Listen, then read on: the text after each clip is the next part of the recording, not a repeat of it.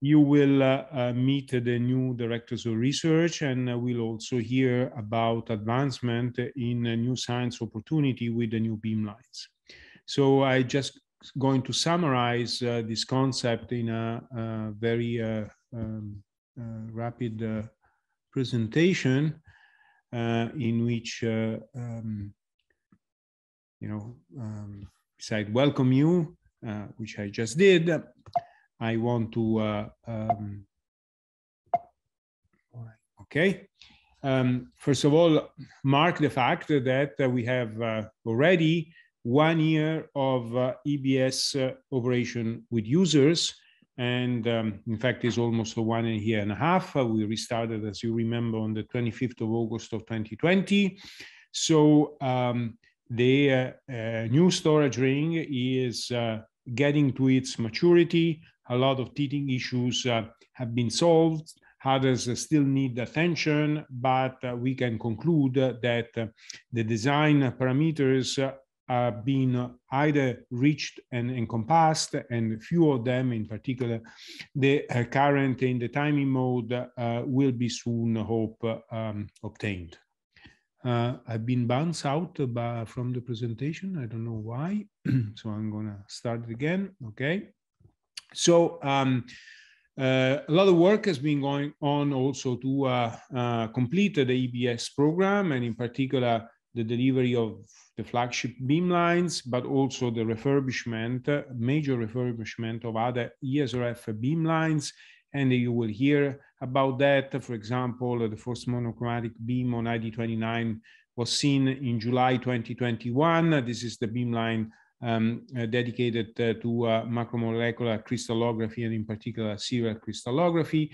And then also we got the first beam in the experimental hatch of BM18 dedicated to phase contrast CT, and that got beam in September 2021, and is now starting the first experiments.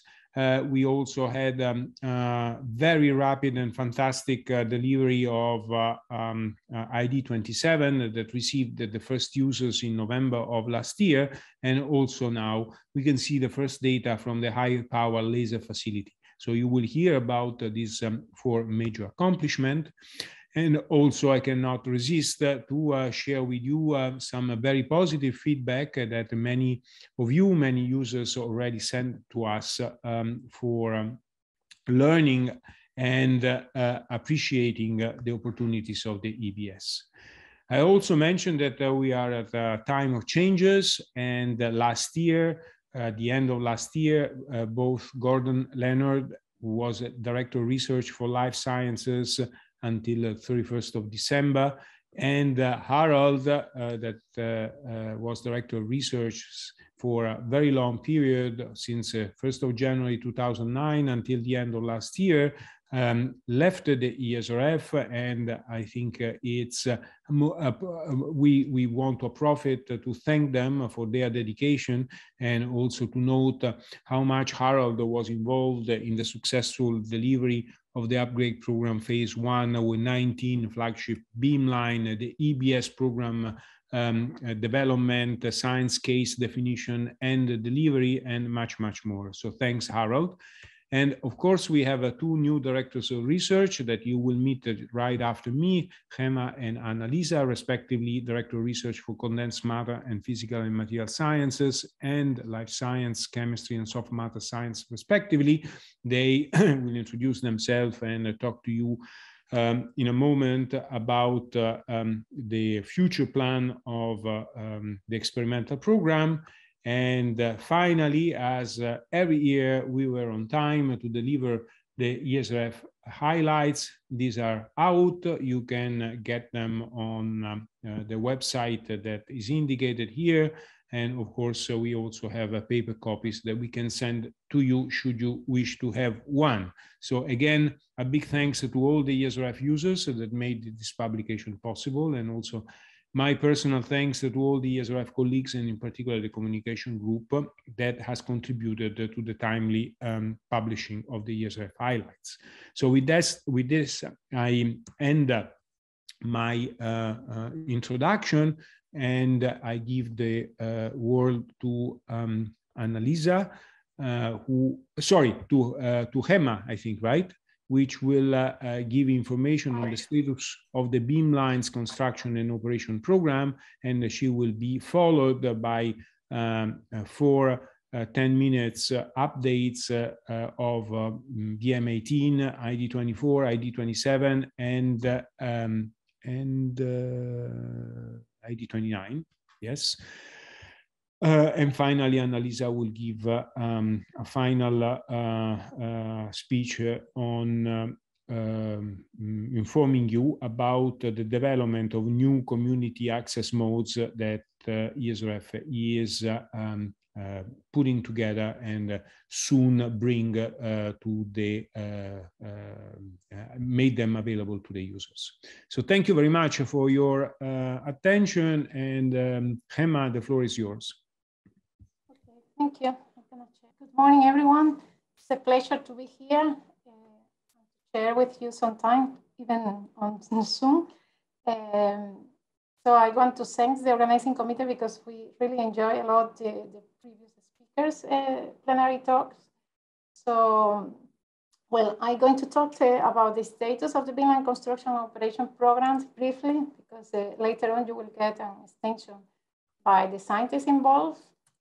So, as Francesco said, we have already a year and a half birthday of the EBS with outstanding performance for a very young machines, let's say, in terms of beam time availability, but also most important, coherence, emittance, brilliance, lifetime. So we are very happy to profit from it. But however, so far we have been impacted by the COVID situation, COVID-19 situation. As you all know, everything is, well, the EBS restart in August 20 implied basically a quite of support from the ESRF side from the structural biology group and the cryo-EM for the COVID research.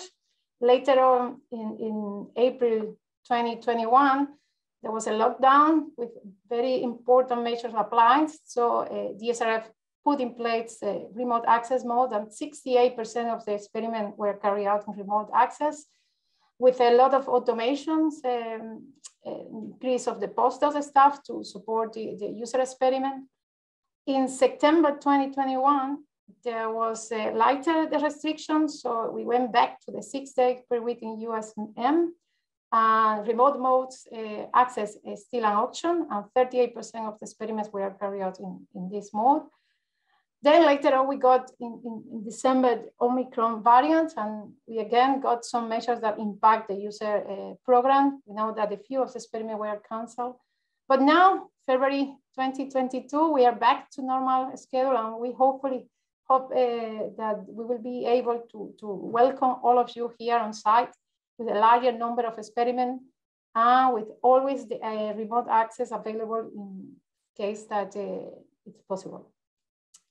So plans, well, what are the plans? Let's put it in this way. The medium-term scientific program of the ESRF, which regularly is submitted to our council, set some clear actions and plan developments for the next years. It's a 5-year rolling plan that covers all the required resources to keep the best performance of not only of the EBS, but also the old instrumentation, beamline, and all the capability of the ESRF. It covers not only the 4 new beamlines fully optimized for EBS, but as well a strong reformation program with many beamlines running on it, ID18, ID21, ID24, ID26, 27, BM23. Also, the preventive measurements to keep the accelerators in highest level of the standards, also given a better performance instead of current insertion device and so on. A new detector development plan for improvement of the, let's say, scattering and diffraction detector system in-house, This is the case of Sette and Spirit for high dynamic range at low fast without detectors. New access modes that will be presented by Annalisa in the next talk. We also have a data strategy implementation plan to face the increase on data volume given by not only the shorted X-ray experiment because of the EBS, but also the number of detectors that they are every time larger with smaller pixels and higher frame rates. So also the new beamline control software, BLIS, and scientific software library. So many actions that all of them wants to improve our performance in terms of capabilities. So if we have a quick look to a graph view of our experimental hall, we see that the reforest beamline and the EBSL beamlines are overspread over the ring. So if we quickly check and they are, let's say, layout and status, we see that, okay, the first one, EBSL1, ID18, is a beamline for coherent application. It's based on the speckle formation from scattering objects with complex structures. The goal is to get a structure and dynamics of complex systems applied to atomic dynamics in deeply supercooled melts and structural grasses, amorphous precursor for biomineralization, protein dynamics, colloids, and so on. So it's a very long beamline that 25 meters that profit from the increase in the coherence of the EBS. And it's right now on the construction phase. Actually, the TDR finished last week. We have the EBSL2, it's ID3 beamline for hard X-ray microscopy, based on the generation of a real image using the diffractive beam as illumination. It's for multi-scale 3D imaging based on dark field X-ray microscopy for internal orientations, grain shapes, and strains on length scale from 100 nanometers to 1 millimeter. Has a lot of applications of metals, ceramics, minerals, biomaterials. Is on the construction phase. EBSL3 is a high throughput large field phase contrast tomography beamline. You will get more details from Paul Tafforeau later on for multi-scale phase contrast imaging, large, very large sample size. I mean, we are talking about from 2.5 meter down to finest structures below the organelles level with a maximum sample weight of 300 kilograms. And it's quite supported by external funding through the Chance Zuckerberg Initiative BMBF grant from Hoffer Institute. This beamline is, next one is ID29, EBSL8, detection of molecular changes at atomic and temporal resolution by time resolved serial macromolecular crystallography. It's a beamline designed to go deeper insights into the drug discovery, intermediate stages, enzymatic processes in biology, and so on. The beamline is nearly finished. I will show you later on the timeline. Then ID21, which is a X-ray microscopy beamline for the identification and localization of low set elements, metals within heterogeneous matrices. It's a beamline that actually target environmental science subjects, biomedical and cultural heritage. Right now, they are with the commissioning of the double crystal monochromator, and it's as well nearly finished. ID27 for high flux nano X-ray diffraction beamline. They got the first user last November 2021. It's a fully optimized for monochromatic high resolution X-ray diffraction at high temperatures and pressure.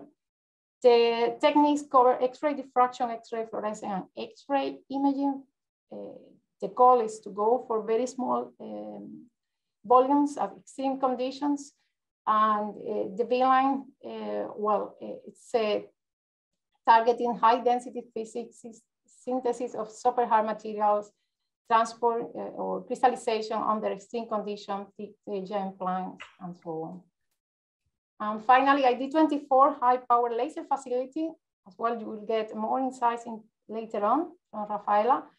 It's a laser shock compression based beamline the idea is to go to get time resolved single bond X-ray absorption spectroscopy while there's a laser-induced dynamic compression within the sample. So the beamline got the first data in December 2021, and here just an example of the calibration used on the iron, the transition from VCC to HPC. So the timeline is basically from 2021 to 2026, 25. The ID27, the high pressure facility, and ID21, they are almost finished. ID24, the high brilliance spectroscopy, microspectroscopy station is on the construction, still dealing with the monochromator. ID29 and BN18, they are nearly finished with some construction, some restriction for BN18 in sample size for the time being and weight, because the sample state is not yet, the final sample state is not ready. ID3 and ID18, they are on the construction and supposed to be open in 2024.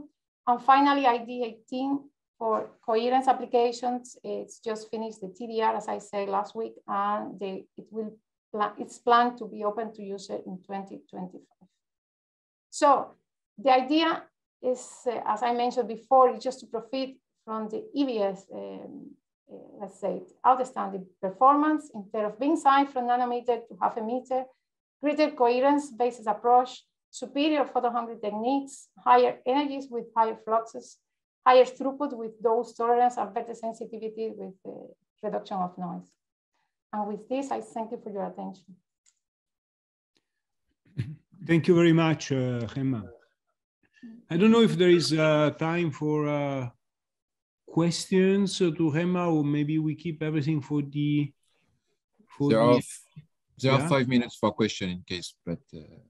Yeah, I don't see questions on the chat. So any of you that would like to ask something to the speakers, me included, perhaps should put them on the chat and we will manage as they arrive. I don't see questions now for Gema, so I suggest we continue with this news from different beamlines. And in the program I have, the first speaker is going to be Paul Tafforeau, that will let us know what's going on BM18. Thank you, Paul. So, good morning. Can you hear me? Yeah. Yeah. Loud and clear. And can you see my screen? Yes. So, yes, let's go. So, I will present the status. I will try to present the status of BM18. Okay, yes. So BM18, it's EBSL3, one of the flagship beamline of the EBS. We are in the process of making the complete team. As you can see, there are already a lot of people. If I would have to put all the people that really worked on the development of this beamline, I would need just 10 minutes and all the slides, so I will skip this part, but keep in mind that there are really dozens of people involved in this project. So, why is it not working? Sorry, I have a technical problem. Try the mouse. I'm trying with many things. Anyway. So BM18, it's a long beamline that is 220 meters. You can see where it is. It is on the side of ID19. And it is a beamline devoted for hierarchical imaging in phase contrast. So as mentioned already, the main technique is hierarchical tomography, and the beamline has been optimized for propagation phase contrast in order to use as much as possible the properties of the new EBS. So BM18 is made on a bending magnet port because in the new lattice of the EBS, it is the smallest possible source size where you can reach high energy. So it means we can have a large beam, a beam that is up to 35 centimeters, up to 300 kilo electron volts, and with an exceptional level of coherence. So because of that, we made first a long beamline to have even better coherence, but also a very long experimental arch that gives access to 40 meters of propagation in order to have strong phase at high energy on large objects. So it's multi-resolution. We can cover from 100 microns to 0.5 microns. Really, for the moment, we are still implementing the detectors. And the main research topics are the material sciences for the largest part, then the biomedical imaging with imaging of human organs, then natural and cultural heritage that includes paleontology. We have a long project on geosciences, and also BM18 has been optimized a lot for industrial applications.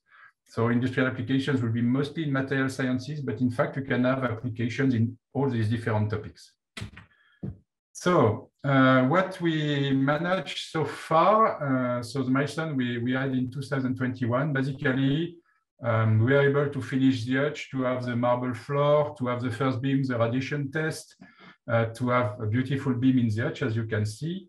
And beginning of December, we managed to do the first tomography slice from BM18, still with a small tomograph. So for up to beginning of 2023, we'll have only a small tomograph.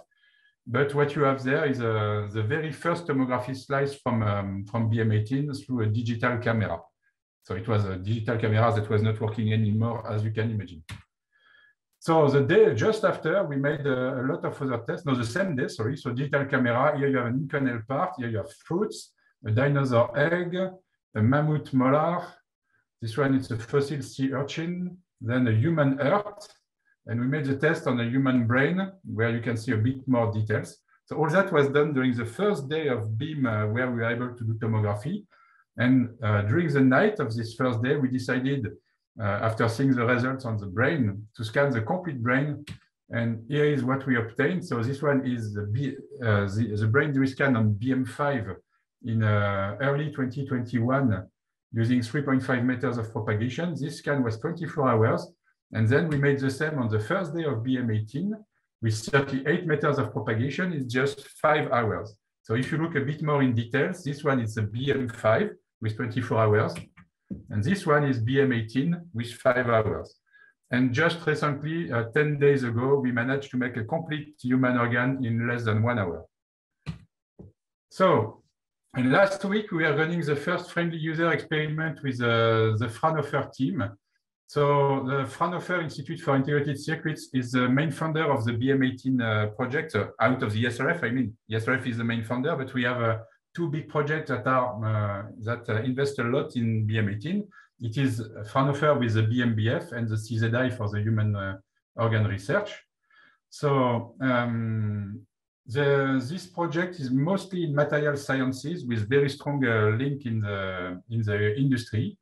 And what we made during last week, even if we are just in 32 milliamps, so with low current, we made a lot of tests in multi-resolution on different objects. And I will show you a very new result because I finished to process the data this morning at 9. So what you have there, it's a mobile phone that was scanned at 42 microns and 180 kilo electron volts, sorry. Then the same at 24 microns.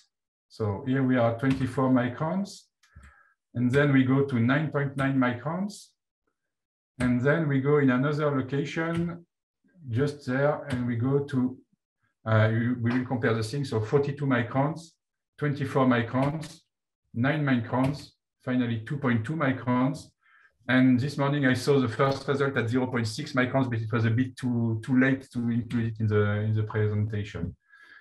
So we expect to start the user operation in September this year, meaning that we are open for proposal for the deadline of 1st of March. So many things are done, but we are still missing two big parts on the beamline. The first one, it is the detector stage. It is a long system that will move all along the hutch on the marble floor, and where you have up to 8 different detectors that are permanently installed and that we can switch rapidly. So it's to make the multi-resolution in an automatic way. We start the assembly in the hutch in the next 2 weeks. So in fact, it's already started. It's running right now. But the big thing comes in the hutch in 2 weeks. And the second thing that comes a bit later, it is the sample stage. So today we are using the small sample stage that is the same than on BM5 or ID19. And here is what we are expecting for installation in the second part of this year, the big sample stage, the one that will allow to go to sample of 2.5 meters and 300 kilograms. So if you take everything into account, here you have the beginning of the experimental hutch with the sample stage down in the pit, the detector stage, the Plenary slits that are not installed yet. And all that, you have to imagine that the hutch is 45 meters long, so the detector can move all along. So, and with that, I thank you for your attention. And as I just mentioned, we are open for proposal for the next deadline with 1st of March. Just with a very important restriction for users who would like to apply for this first run, as the big sample stage is not ready, we have to limit the size of the sample to 30 kilograms and 30 centimeters of diameter.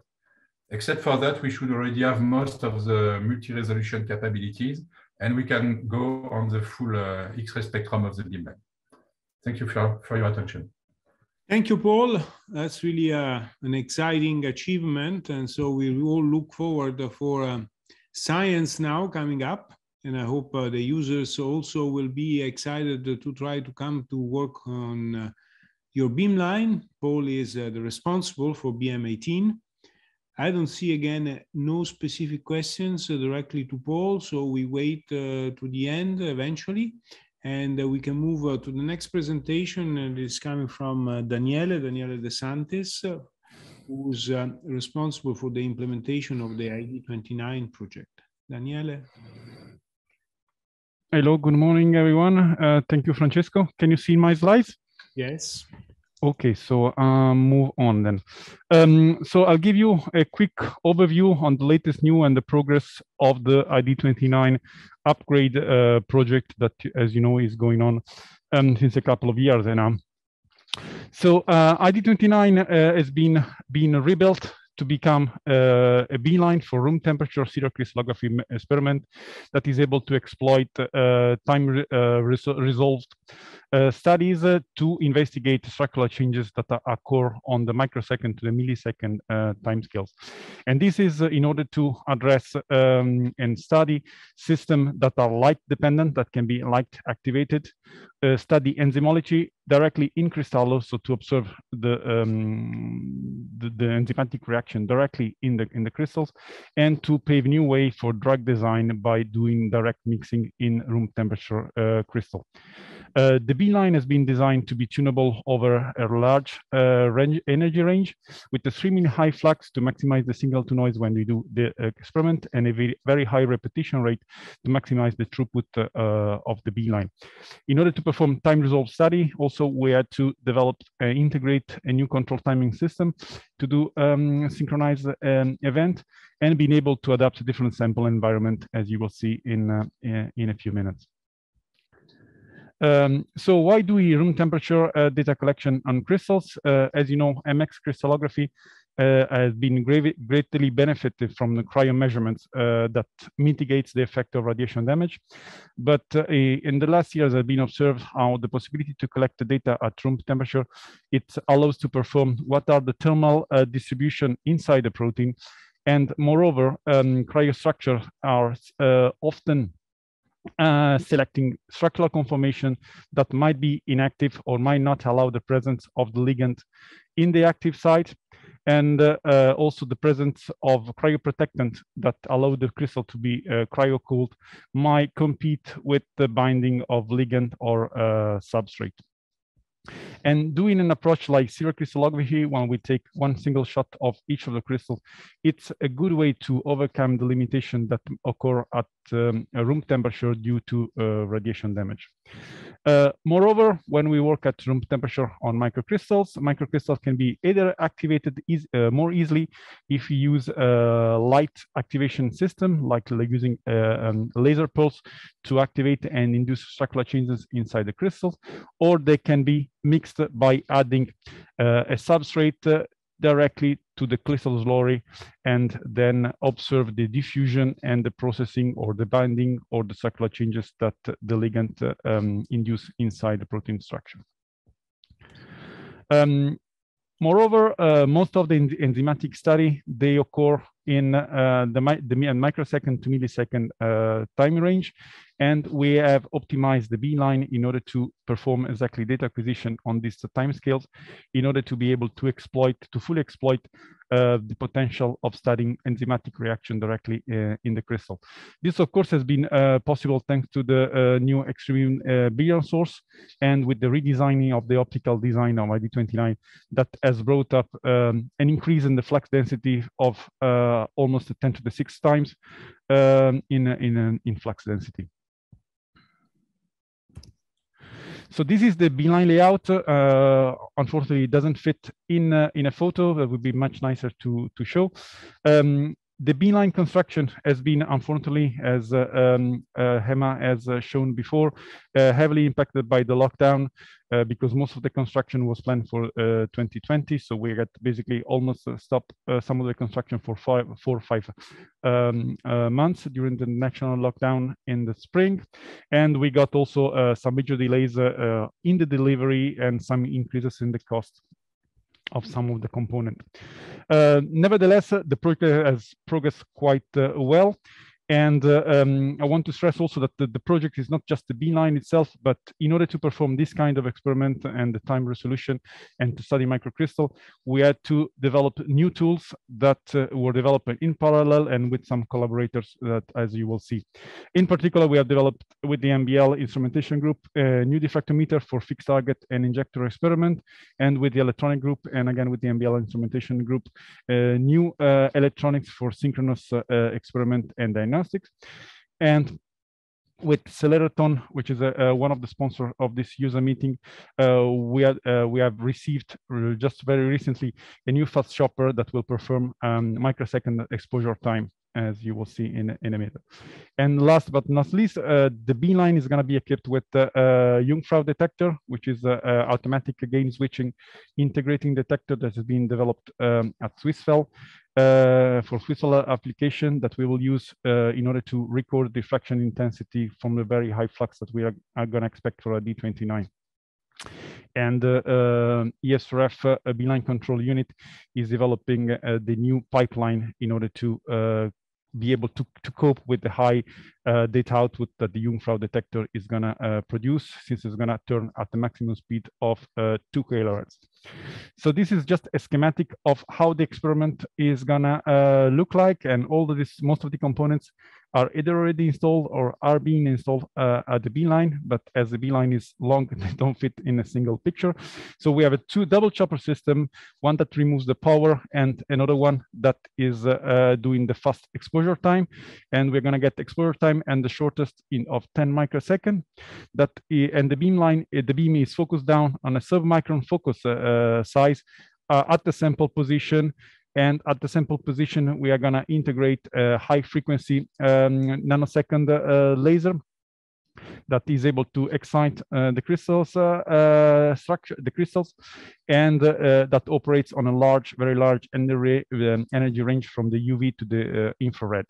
The diffractometer is able to accommodate both fixed target and injector experiment, and all the experiment is synchronized, run synchronously with the storage ring radio frequency.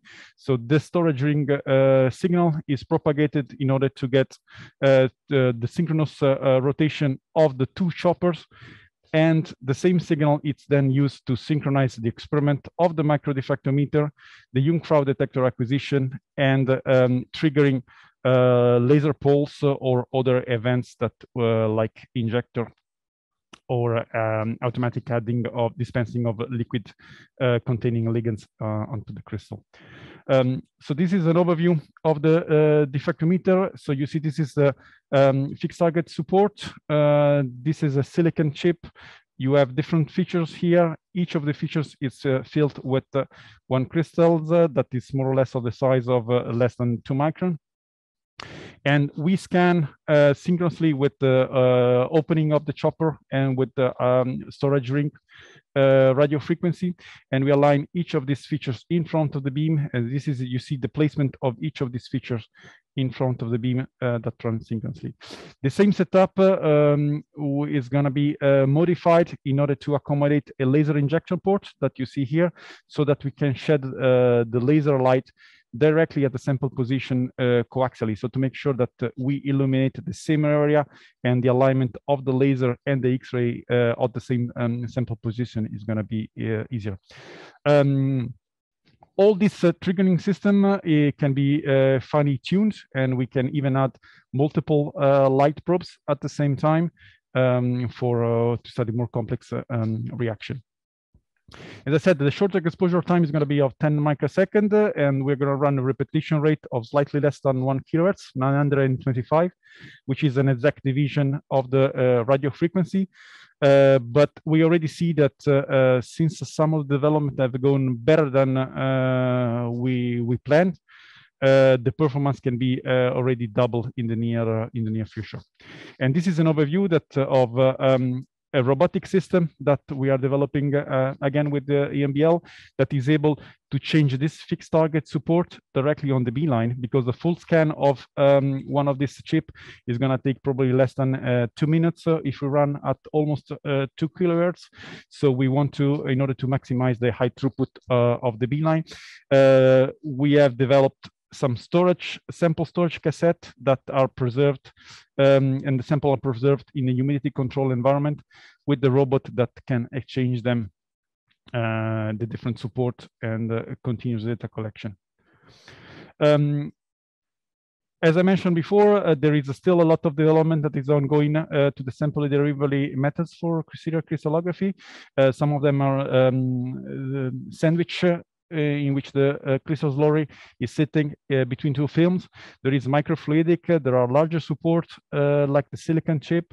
There are high viscosity in extruder, where the crystal is they are embedded in a thick matrix and they are extruded in front of the beam. We have been working in order to integrate all of them at the beamline.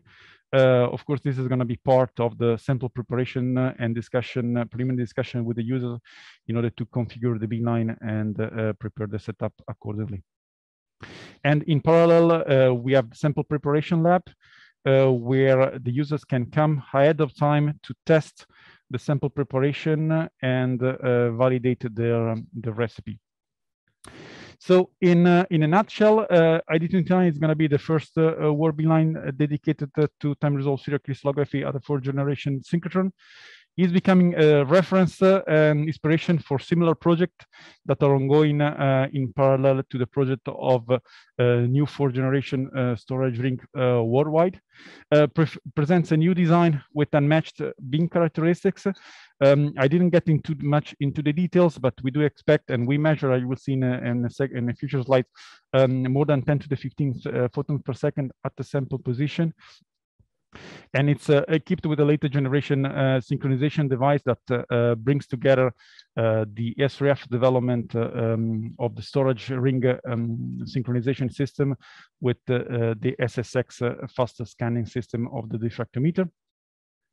We are going to keep them. We're going to receive it in June, nanosecond laser with a very high repetition rate. We picked the repetition rate, which is half of the acquisition rate, in order to be able to do a sequence of illuminated and dark diffraction images on the microcrystal, and is equipped, as I said, with a Jungfrau detector. It aims to become the perfect facility both for serial crystallography expert, while they can come with their own setup and we can integrate it on the beamline, but also aims to become user-friendly for people or user group that are becoming to approach to use serial crystallography as their one of their technique for their structural study. And we have a sample preparation laboratory where the users can come and prepare the sample and check if their sample preparation is suitable for a measurement on ID29. We are opening for a bug proposal for the deadline on the 1st of March for the second run of 2022, so from September onwards. This is a rough timeline. we are here at the moment, February 2020. We are, as we speak, they are installing the devices on EH1, so the experimental hatch. Most of the devices have been already commissioned, pre-commissioned offline, so the integration is going to be rather straightforward.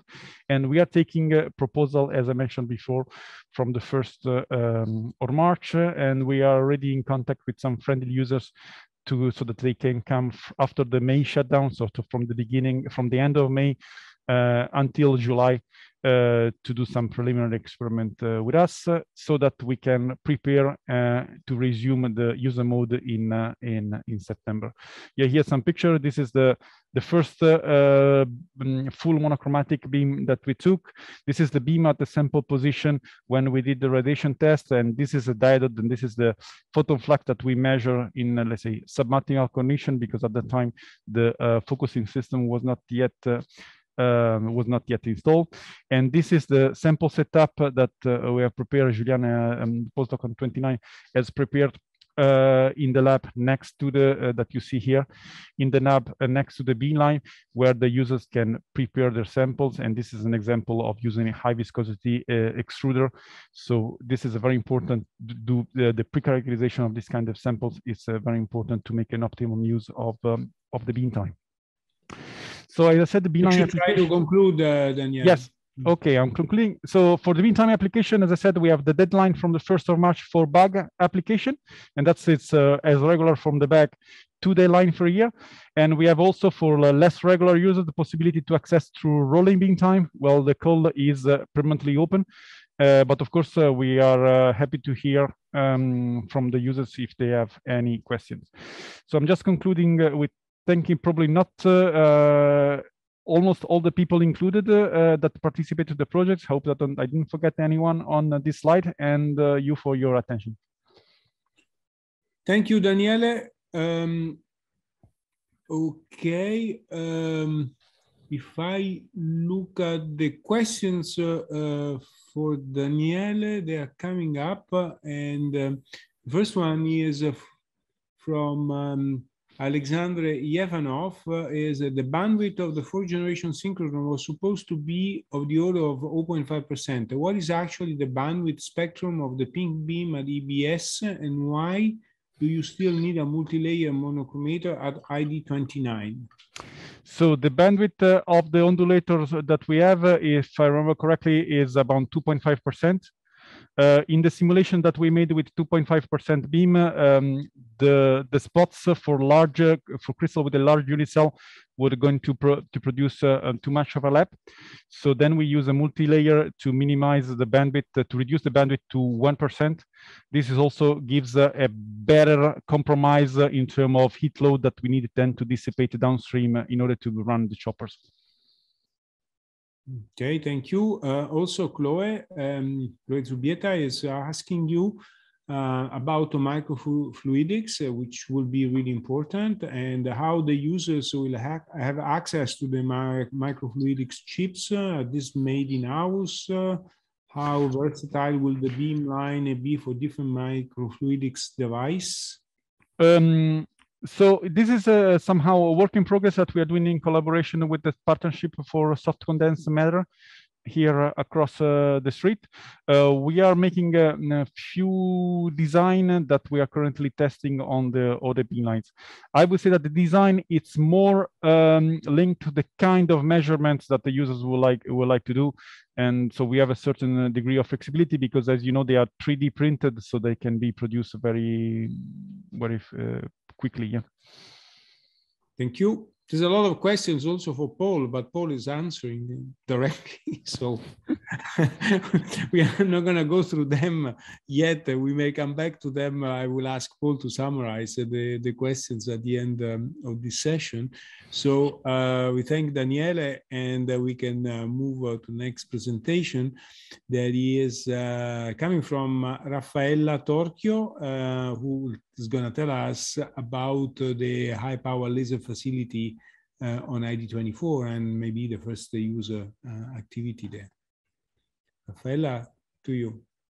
Okay. Can you hear me and can you see my slides? Okay.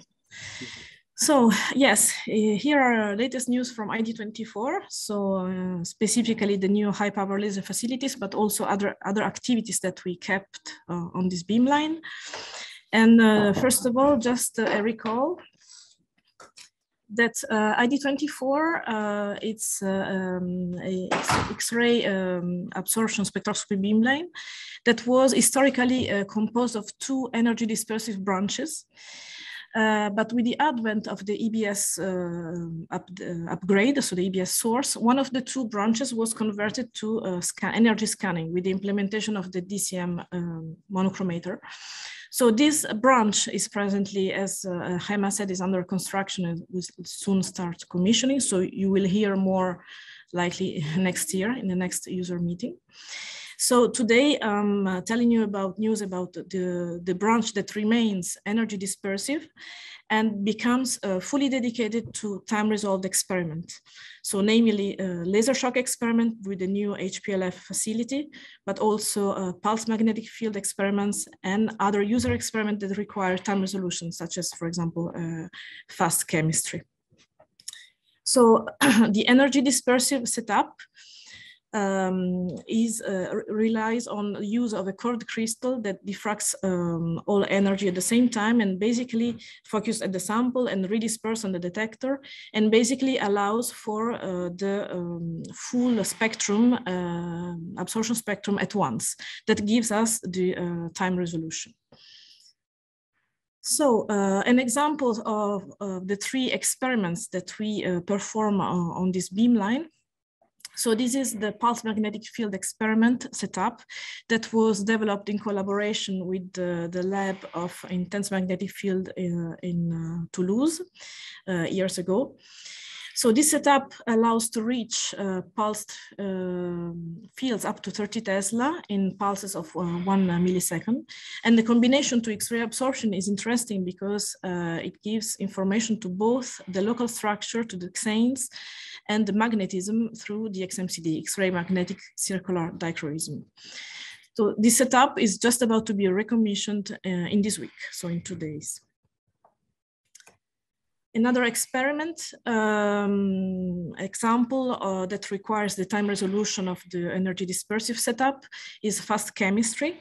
So this example was performed with the stop flow setup in collaboration with Università La Sapienza.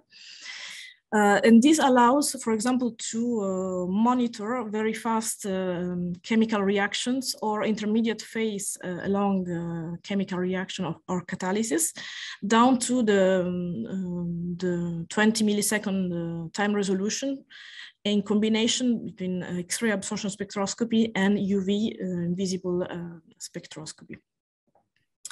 So, and this setup will be recommissioned in April 22, will be again available. And now, so I will talk about the high power laser facility, the big project that just came to life last December. So this project consists in coupling high powerful lasers, so namely a 100 joule nanosecond laser to ID24ED to perform laser-induced dynamic compression experiment probed by single bunch X-ray absorption. This is based on the laser ablation technique.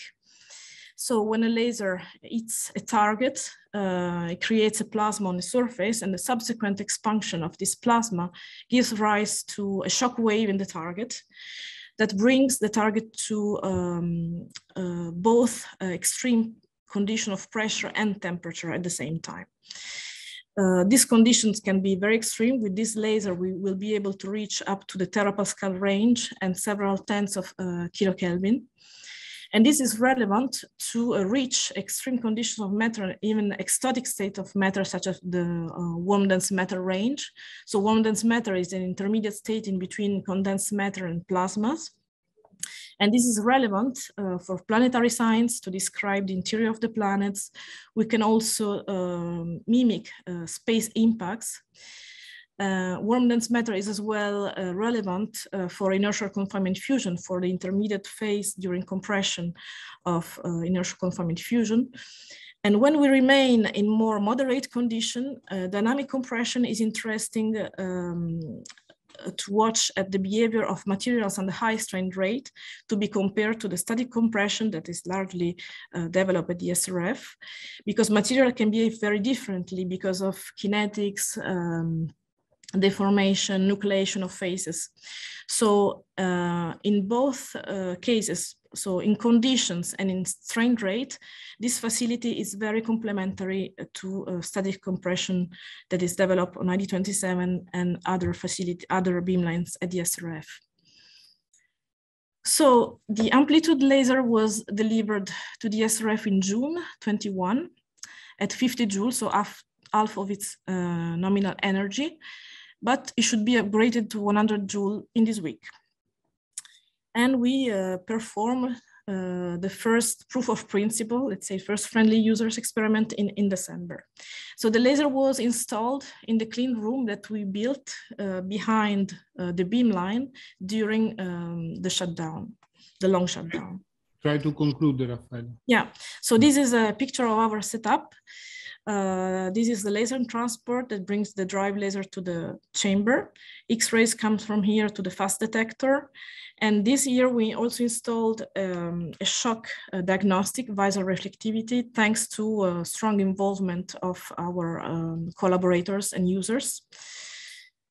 So this is an example. This is a pulse, the 50 joule pulse in 10 nanoseconds. This is the image of the laser after a phase place of 250. These are the images of the shock diagnostics visor and the reflectivity. They allow to monitor the condition of the matter during the shock wave, as well as the laser profile, the shock profile. So this is crucial. And this is the proof of principle that we performed in the last night of the experiment. So we were able to laser induce dynamically the BCC to HCP transition in iron that was compressed to 50 GPa. And if you want to know more about this new adventure and opportunity, you can listen to the talk by Jean-Alexis Hernandez tomorrow in the micro symposium dedicated to high pressure. So this last slide summarizes the parameters of the beamline, so X-rays, laser, and the shock diagnostics that we have settled so far. So I will not go into details unless you have questions, but you can see here all the parameters. And just I want to thank all the HPLF team for their strong involvement and hard work to set up this very complex instrument. Thank you. Thank you, Raffaella, for this very nice talk and exciting opportunities. I do not see a lot of questions yet, but you will get them on the chat. In fact, there is a very active chat of discussion with Paul and Daniele, and so I'm sure that there will be questions for you as well. So time is tight, and we move to the last presentation from ID27. We stay in high pressure and extreme conditions. Is Mohamed that is going to, Mohamed Mezouar, who's going to give the presentation. Mohamed, go ahead. Okay. We can see. You can see the slides. Yes. All good. Okay. So I will tell you about the latest news from ID27, which is the high pressure static beamline, even though we are not static. First, short reminders about the general context of this new instrument, which was fully dedicated to micro diffraction studies under extreme PT conditions. And this instrument was in operation for quite a while, since 2006, and we considered that it was time for change, and we proposed to completely rebuild this instrument and propose the project for high flux nano diffraction beamline for science in the extreme conditions, with also fluorescence and imaging capabilities. This instrument was based on a quite strong scientific case, and 4 key areas were identified at this time to study materials at and beyond the current limit of static pressures and high temperatures. So this meant obviously to increase the spatial resolution down to about 300 nanometer. Also to study the structure and chemistry of low Z melts and glasses under extreme conditions, and Also, this involves the use of high flux and to transform the beamline into a ping beamline as well to allow for ping beam operation. Another field of importance was also to study fast melting kinetics of chemical reactions. Again, here we'll need also very high flux to reach higher time resolution down to microseconds, which is the time scale where this phenomena happen. And finally, a completely new field of interest was the possibility to study the rheology of materials by fast X-ray imaging. And for this, we would need to exploit the coherence of the new of the EBS, which is now for high energy, because most of high pressure experiments are performed at high energy, and now with the coherence properties of the source, this is actually under reach. So based on this scientific case, we defined certain features for the new instrument. First of all, we needed a very intense source, and the choice we've made was for a cryo-cooled U18 undulator, a mini gap undulator on the EBS, of course. And the expected gain in flux as compared to the current situation is about 100 in monochromatic and 3 orders of magnitude in pygmy. So quite a substantial gain in flux. Also, it meant also the extension to a long beamline, 120 meters long beamline, and this was essential for high resolution nanodiffraction experiment, also important for full field X-ray imaging. And also this beamline, we defined a certain level of flexibility by using tunable energy from 15 to 60 kV. This is quite important for if we want to combine diffraction, fluorescence, and imaging on the same beamline without any compromise on each of the techniques. And also we needed switchable optics to go from to work on monochromatic operation for high resolution nano and micro diffraction and high energy coherent diffraction and imaging. The ping beam operation for time resolved diffraction, fluorescence, and imaging down to 1 microsecond time scale. And finally, a variable focal spot size from 0.3 times 0.3 to 10 by 10 micro to cover all the applications defined in the scientific case. Very important also is the detector. So we purchased a large area, high energy cadmium telluride pixel with very high frame rate, up to 250 Hertz, and also very high dynamic range.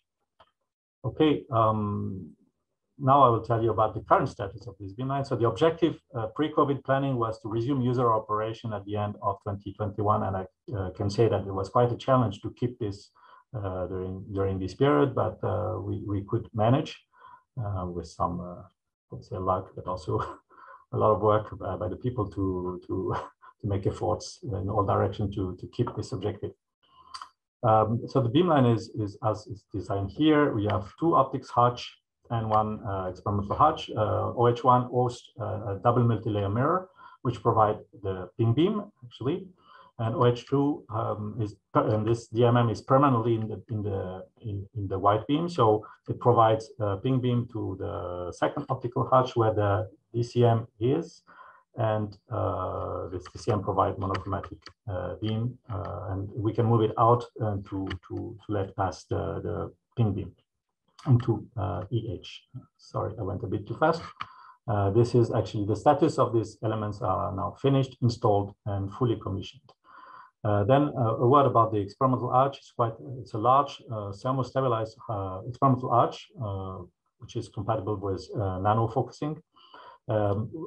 It's based on 5 actually granite units. The first one hosts 3 kV mirror systems for different the beam spot sizes and energy domain that we can move horizontally to change configurations. Then we have 3 goniometers, goniometer 1 for heavy duty,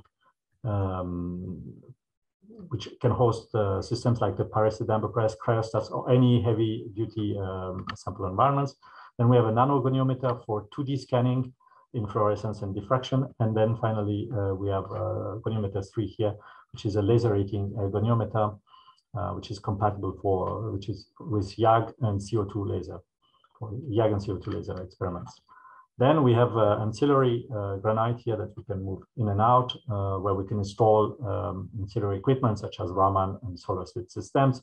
And here on the last bench, we have a detector bench that we can move from 0.5 to 3 meters from the sample, say, and it can host the Haiger 2, it hosts actually the Haiger 2 cadmium telluride for diffraction and the X-ray imaging detector, which is not represented here. And we can also, it can also host the vortex solid state detector for X-ray emission spectroscopy.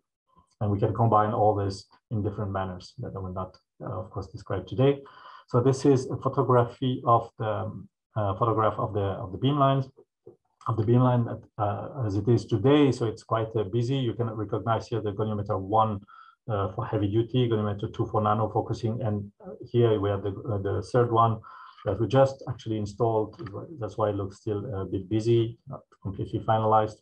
But we plan to test it actually next week in the framework of a long-term proposal, and it's quite nice. And the people from the mechanical engineering did quite a good job. So about the DCM, or now about the performance of the beamline, just a word about the DCM that were performed extremely well. I would say we get at 33 meters from the source, beam size that is close to theoretical values. Very high beam stability at 110 meters below about 100 nano radians, which is what we need to perform the nano focusing experiments. And I think it was a question before about the undulator harmonics. Here we measured it through the monochromator. You have about 0.5% bandwidth, which is what we expect from the monochromator. Also the DCM rocking curve, as you can see, extremely small, meaning that the mechanics of this system is very good, and we could measure the K edges to fix the energy quite easily. Here is the measured beam spot. So I think I talked about the KB3 system. We already commissioned the KB3 system, and we obtained quite nice, also nice beam spot, about 1.7 micron by 2 micron, which is actually the theoretical limit for this particular system.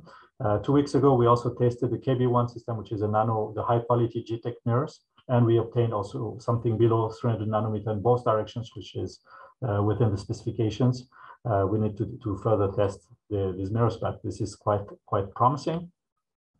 We also collected the first Porter pattern in November, and as you can see here, inside the diamond anvil cell, that you can see the transmission. This is a diamond anvil cell, and we got quite high resolution, about 0.03 degree, which is twice as better than what we had before. So quite promising as well. We also did the first single crystal measurements in a diamond anvil cell. And again, here we fully qualified the diffractometer, and we obtained on a school case sample vanadinite very good air factors of about 2%. So what I could say at this stage is that ID27 already completely surpasses the performance of the previous beamline, ID27 fold 1. Despite the fact that CPM U18 is not yet installed, we are still using a U23, and CPM U18 will be installed this summer. And also, despite the high performance, KB mirrors are not fully commissioned. So we performed the first user experiment at the end of November, as initially planned, and this was quite a good achievement. And the first group that we hosted was the group you should try to sum up. Okay, that's my last slide, actually. Okay, good. So, first user that we had was the group of Leonid Dubrovinsky, and they could map actually inside the diamonds. This is 2D mapping inside the diamond anvil cell, where you can see the grain distribution and very nice and sharp diffraction peak from very single grains in the cell.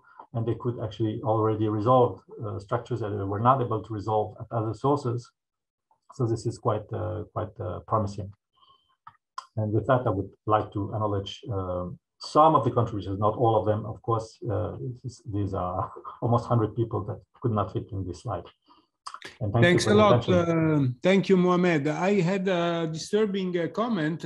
Apparently, some people couldn't see the slides. I could see them.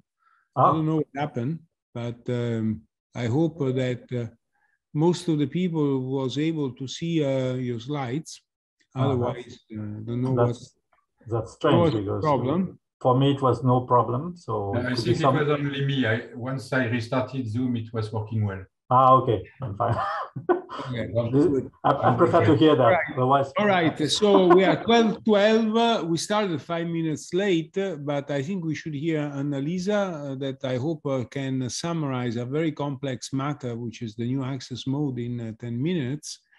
And then if you're not too hungry, we can try to see if there are some questions. Okay. Now, let me see if I can share. I will unshare mine. Yeah. First. Can you see my screen? Yes. Yes. Okay. So. Want to go in the maybe you want to go in the presentation. 1 second. Okay. So. Hello to everybody. It's actually quite rewarding to see how many people are participating to this user meeting. So I'm going to give you some news about new access models. So we all know about the standard time request, which is essentially, can be a long-term one or short-term one, but essentially is a one user and one experiment. Now, however, the problem is that quite some time ago, it has been recognized that this mode can have limitations. And one obvious limitation is, if I just tell you that over the 30 years of life of the ESRF, there have been more than 46,000 proposals. So of course, it's quite difficult to deal with such a number.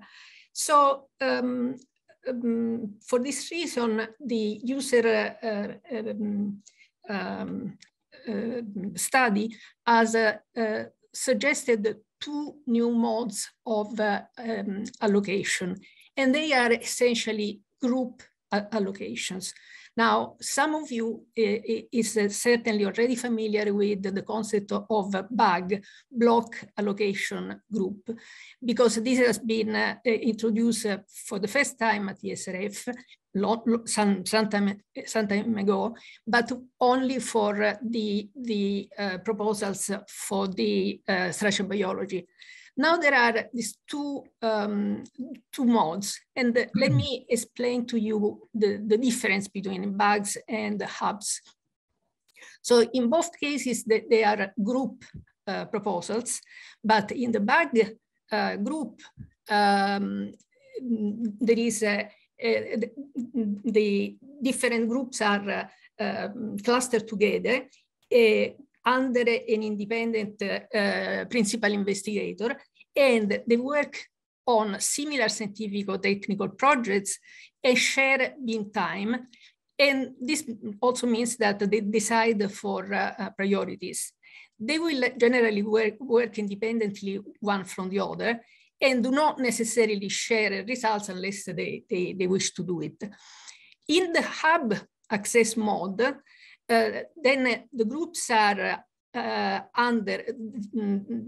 it's very similar to bug, but the groups work together on the same scientific team, and obviously they share mean time, but also knowledge and publication. So this is a tighter way to share the mean time.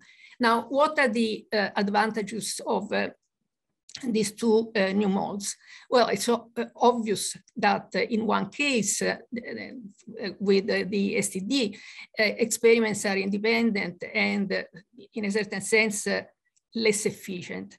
Whereas with the bugs and the hubs, the community allows, the proposals allow a single setup for n users and n projects. There are also several other advantages that I think are all similarly important. So, for instance, these new two modes encourage users communities to agree on the importance of certain projects and obviously set up priorities. Also ensures regular access to ESRF and a better and more efficient usage of the beam time.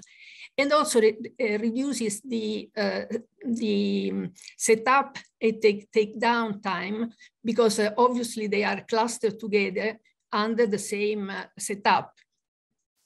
Finally, a very important result is that these modes help to creating scientific synergy within certain communities.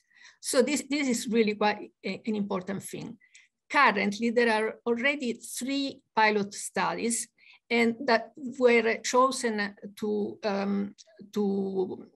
maximize pilot studies to maximize the differences. So one is there are 2 bugs and 1 hub proposal, and the 2 bugs are one on historical materials, and the second one is on materials under rapid or extreme loading. The hub instead is a multi-scale, multi-techniques investigation of batteries. And this is quite important because clusters together has facilitated the birth of the Grenoble battery hub.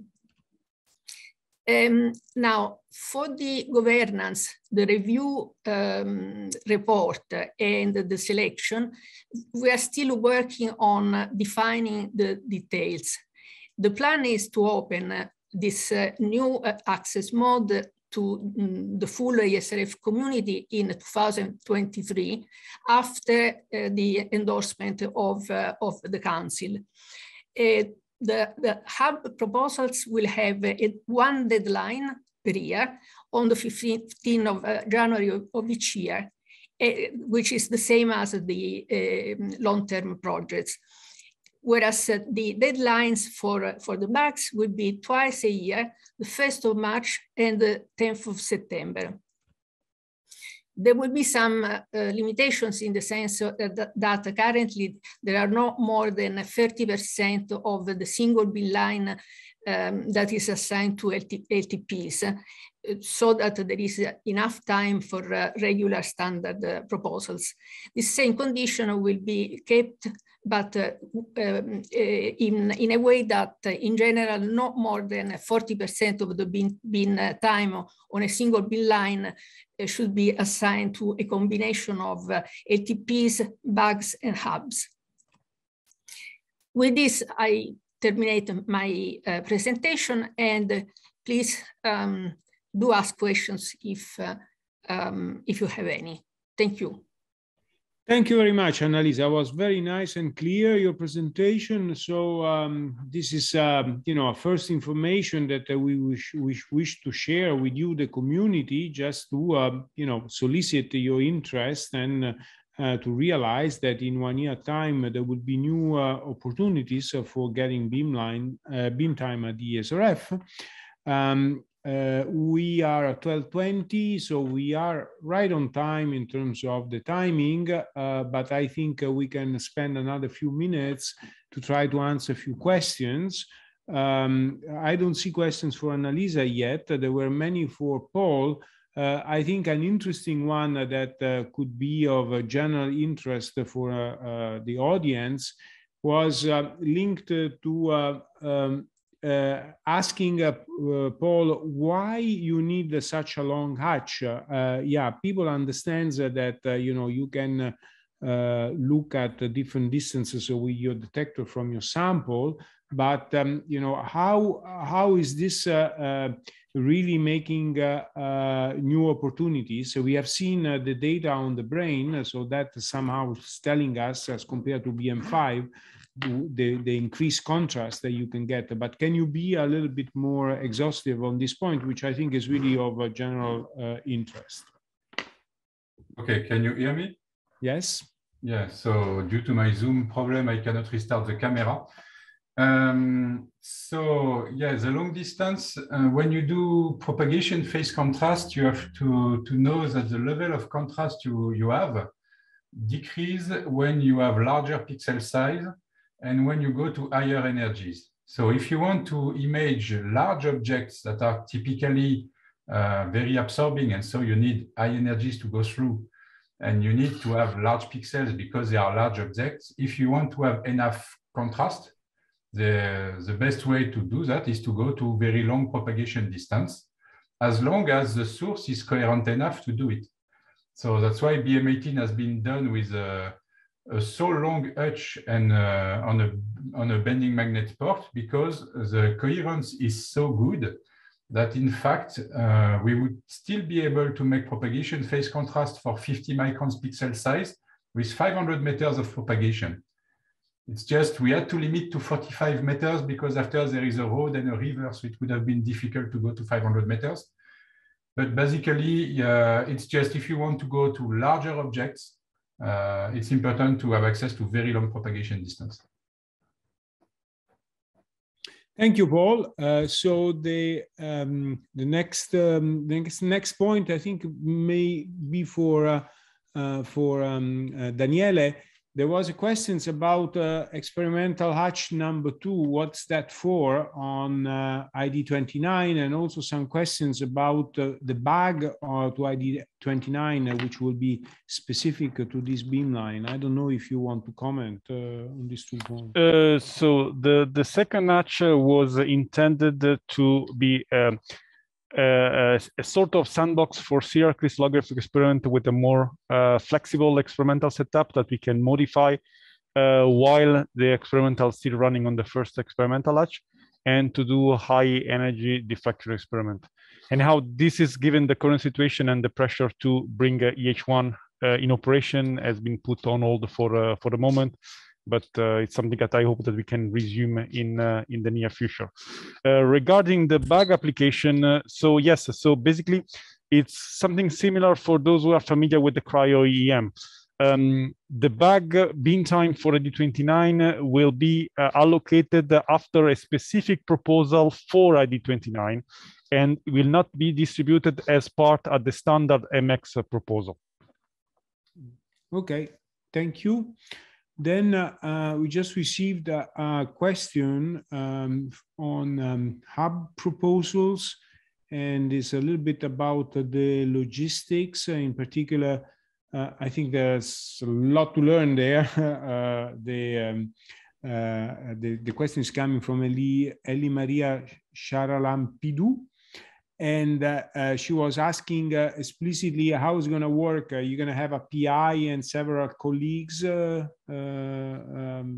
understanding is that, yes, there will be a coordinator.